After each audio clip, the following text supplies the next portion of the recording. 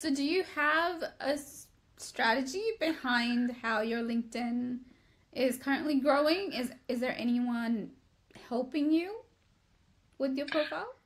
Uh, so my strategy, the strategy as to how I grow my LinkedIn actively at the moment is posting frequently.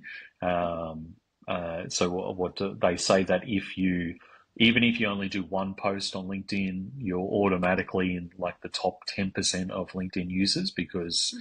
90% of LinkedIn users never post anything on LinkedIn ever.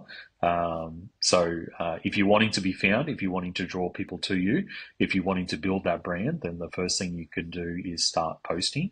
Um, uh, as to what my more deeper as to what my content strategy is, I don't say sit down and I deeply analyze it or plan it forward.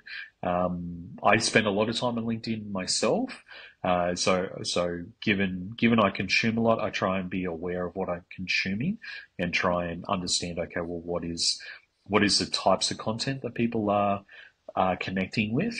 And I very much take that approach of, and I'm sure many will be familiar with this term of that building in public, which is often a popular strategy for business owners through social media. Is every step you're taking, you're showing that to all of those people around you.